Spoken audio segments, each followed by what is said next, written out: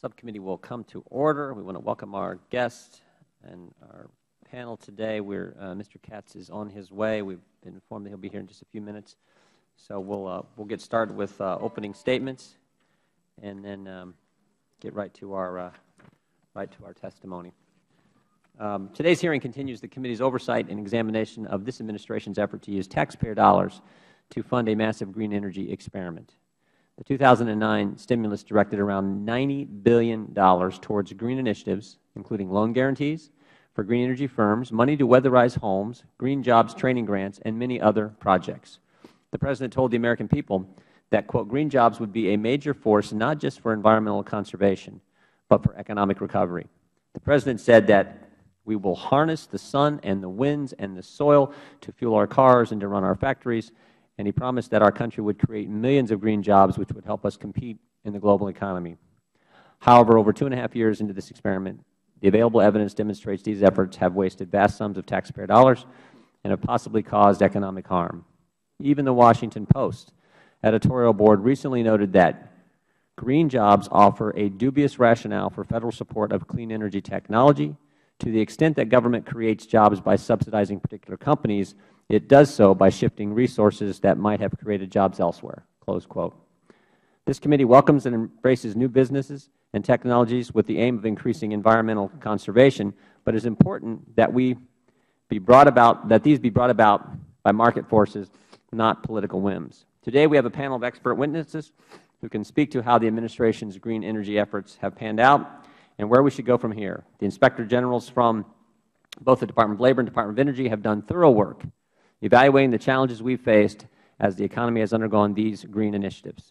In an audit released in September, the Department of Labor's Inspector General found that a $500 million program for training people with so-called green skills has so far produced only 1,336 jobs that have lasted over 6 months, with $163 million already spent.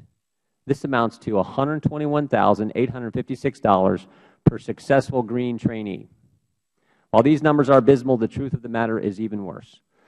Many of these people who went through this training to obtain, quote, green skills are likely worse off because of it. Instead of spending time looking for sustainable work or acquiring marketable skills, they acquired skills that are simply not valued in the marketplace today. This is yet again another well-intentioned government program that appears to harm many of the people it was designed to help. In his inauguration speech, the President stated in areas where government initiatives fail, quote, programs will end. And those of us who manage the public's dollars will be held to account to spend wisely, to reform bad habits. The available evidence seems to indicate that programs put forth by this administration aimed at promoting green energy and green jobs have failed and frankly should end. With an unemployment rate still over 9% and nearly $15 trillion accumulated in debt, the American people deserve more to see their government going further into the red with programs that simply aren't doing the job. With that, I would yield to my good friend from Cleveland for his opening statement.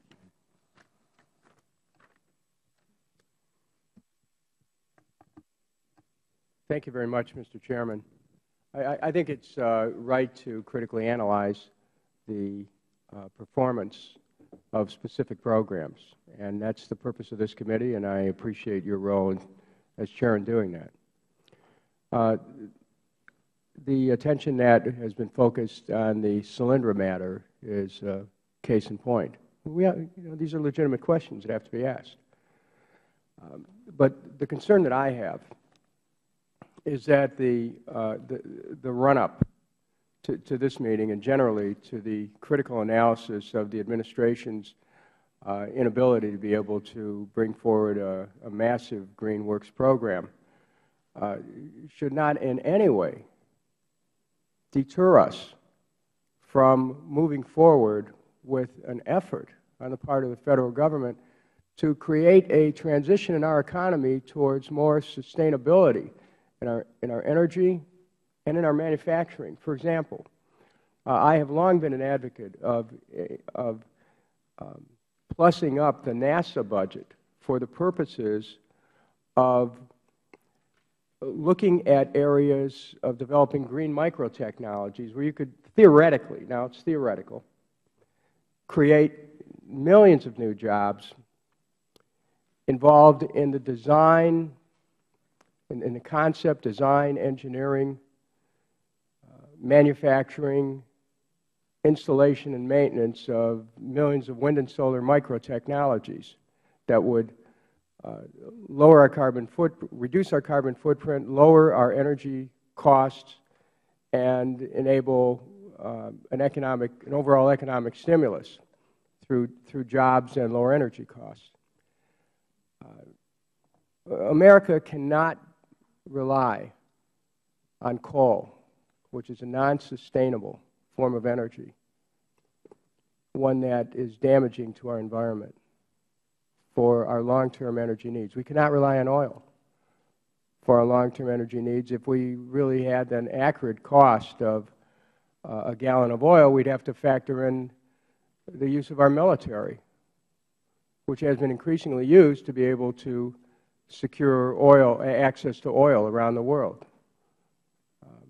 And we can't rely on nuclear, which is a very shaky form of energy with respect to its security and the disposition of nuclear, the securing of nuclear waste. So we have to challenge the administration to come forward with new possibilities. And today, hopefully, we'll hear from the Department of Defense about some of the directions that they're going in that might lead to some possibilities for the larger economy. America inevitably is going to have to go in a direction of green. Our economy must go in that direction. There is money to be made in those directions.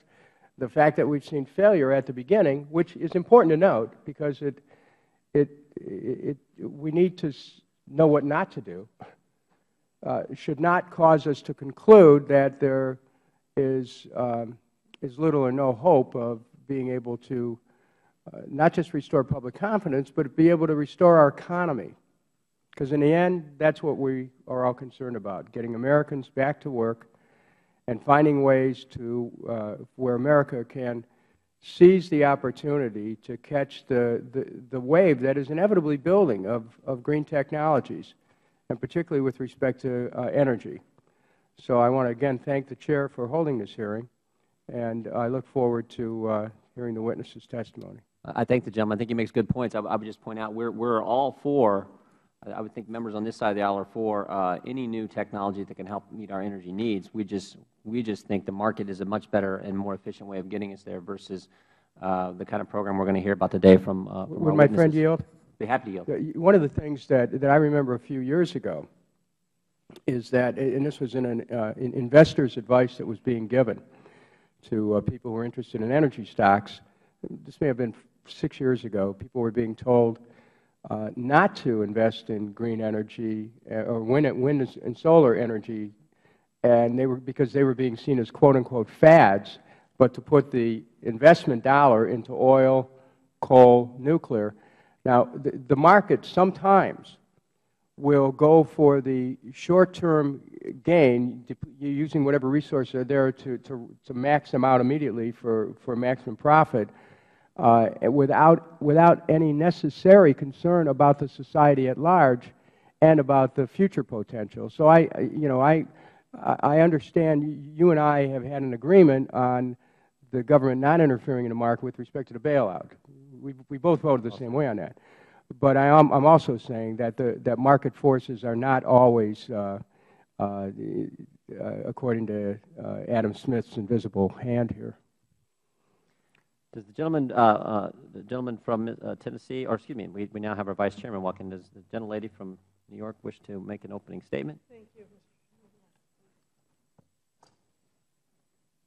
Gentlelady, recognized for 5 minutes. Thank you, Mr. Chairman. At a time when people across the United States are struggling to rebuild our economy and create jobs, I would like to thank our Chairman for calling this hearing to evaluate the process and the substance of the MAC regulations. Okay.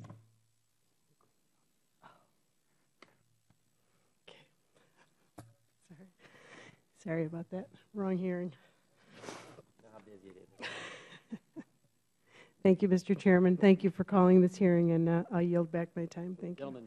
Gentleman from Maryland, distinguished ranking member of the full committee, is recognized. Thank you very much, Mr. Chairman. I want to associate myself with the comments of Mr. Kucinich and say that I think we have to be very careful and not throw the baby out with the bathwater.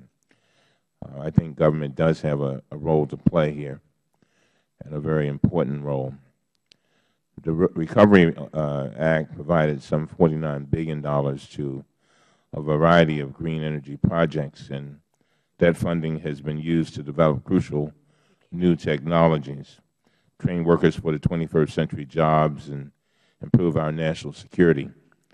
The Departments of Energy, Defense, and Labor, and the General Services Administration have been instrumental in this effort. However, only the Inspectors General from the Departments of Labor and Energy are here today.